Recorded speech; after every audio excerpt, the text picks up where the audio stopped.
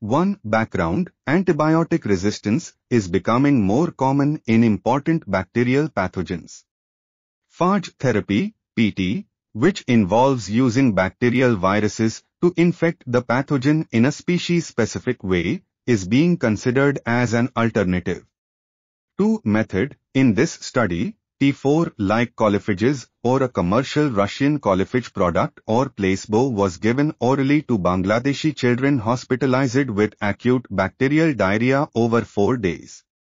The safety of oral phage was assessed clinically and through functional tests. Coliphage and Escherichia coli titers were determined in stool, and quantitative diarrhea parameters such as stool output and frequency were measured. Additionally, the study looked at the microbiota of the children by 16S rRNA gene sequencing, and the genomes of 4 fecal streptococcus isolates were sequenced.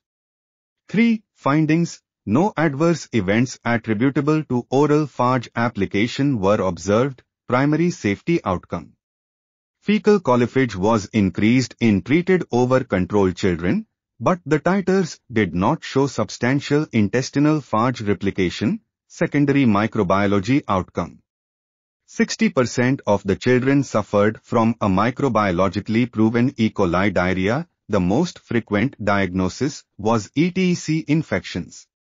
Bacterial copathogens were also detected. Half of the patients contained phage-susceptible E. coli colonies in the stool. E. coli represented less than 5% of fecal bacteria. Stool ETEC titers showed only a short-lived peak and were otherwise close to the replication threshold determined 44.